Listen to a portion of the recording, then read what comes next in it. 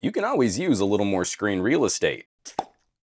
This whole video, I'm gonna be catching my streaming lights. You're just gonna have to deal with the surface area being a little reflective. I'm getting to test drive the NexPad. They sent over a demo unit so I could take it for a spin and share some thoughts, and this is a really fun twist on the NexDock concept. I've been a huge advocate for portable displays because there are so many gadgets in your home that are more fun to use with a bigger screen. Obviously, I focus a lot on smartphone and tablet desktop modes because your phone likely has enough compute power to displace needing another PC or laptop. But this also works for laptops, desktops, cameras, game consoles, anything that can put out a video signal over HDMI or USB-C is going to be compatible with the NexPad. I spent a not insignificant amount of time with it wrapping up all the unlocks in Vampire Survivors on my Steam Deck. Utility, portability, and flexibility. It's hard to find a better class of accessories than portable displays for really maximizing your gadget bang for buck. They're fun to use,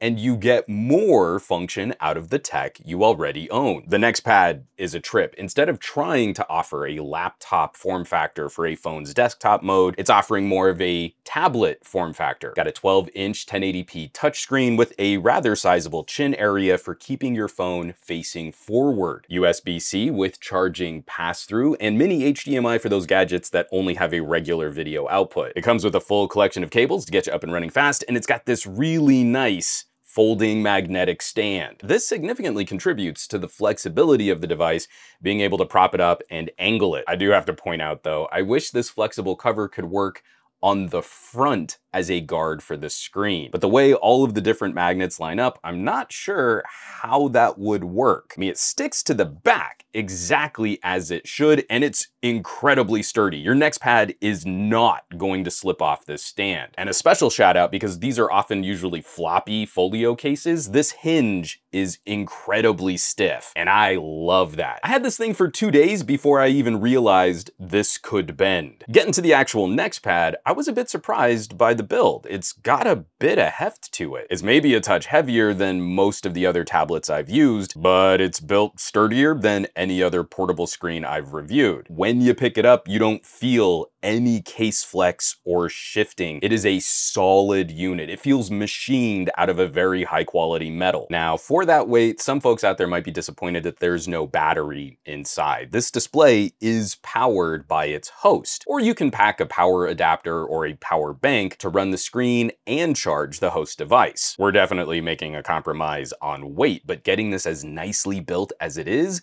I don't think I'd want it to be even heavier when holding it, because you also might want to slap a phone on it, which is what this whole chin area is for. I'm using the short cable, which is included and tucks away nicely in the back of the folding stand. You can use it with longer cables, but I like that we're minimizing the cable dangle. This might work a little better with newer Samsung phones like the S22 series, where Samsung is maybe trying to copy Apple's accessories like MagSafe, but I don't have one of those in-house to test with. I really appreciated that Nex is including these little metal adapters so that you can add them to the back of your phone or pop them inside your phone's case. And again, you can see this is a really sturdy magnetic adhesion. I'm using this right now with my Honor Magic 4. On its own, this phone will sort of lightly stick to the NexDock, but it's not gonna stay put. As I'm moving this around, this would have flopped off immediately. I'm just really tickled by how well this stand works, because it like kind of fits my hand perfect. Like I could turn the NexPad into like a little puppet. I could do a puppet show for you. Now, I started with my Motorola Edge Plus and using Ready 4. I had to send that phone to a friend because they wanted to review it. So for the majority of my time using the NexPad, I opted for the Honor Magic 4 Pro, which has a DeX grade desktop mode. This functions exactly how you would imagine. It's a full PC style layout with multiple windows and snapping and docking and full touchscreen support. I gotta say, this concept is pretty clever, as one of the main complaints against laptop docks is, where do you put your phone? It's just gonna dangle off to the side. And here we get a grip, not only to better hold the screen, the phone is pointed directly at the user, which means we also have access to the selfie camera for things like video calls. And the NexPad hinge is strong enough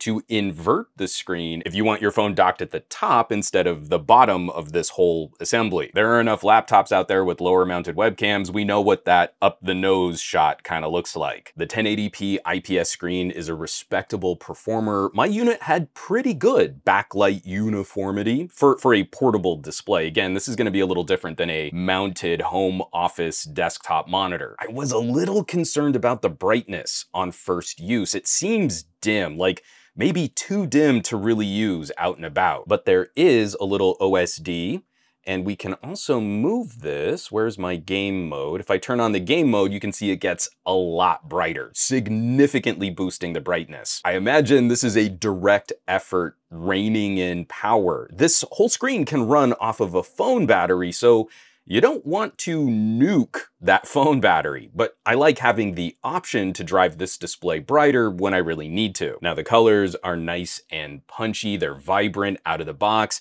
If you're an artist, you're definitely gonna need to calibrate it for accurate colors, but watching movies, playing games, or if you're just using it for office and document work, you're gonna be in great shape with no fuss. It's just so darn flexible. I get kind of tired of techies who complain about the prices on portable displays, right? The NexPad is set to retail for $249. It's in pre-order now, and they expect to ship in August. There's going to be someone in my comments who proudly, patting themselves on the back, proudly proclaims, but you could buy a underpowered Chromebook for that price. And they're not wrong.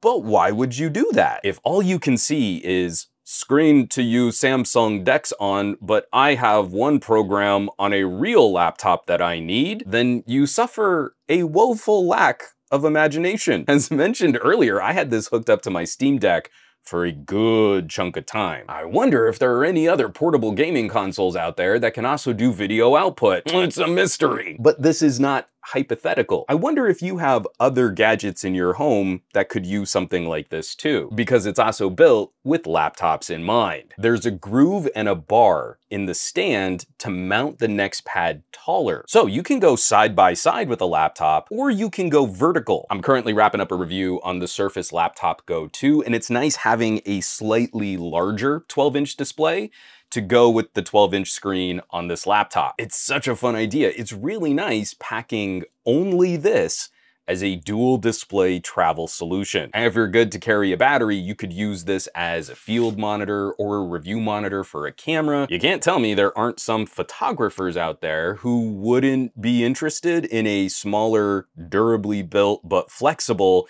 field display. And I think that's about where we should start wrapping this video up. It's the first look. The NexPad gives off a great first impression. This is a little funky, but it's clearly built with consideration and purpose. The only concern I have is traveling with some kind of pouch or sleeve or cover to protect the display, just because of its unconventional shape. Other than that, it absolutely nails the use cases for several types of interactions for phones, tablets, laptops, computers, cameras, and game consoles, and does so in one of the best built packages I've ever seen for portability. It needs a really pithy catchphrase like, use it on the stand or use it in the hand. Sorry, that's so corny, I couldn't help it.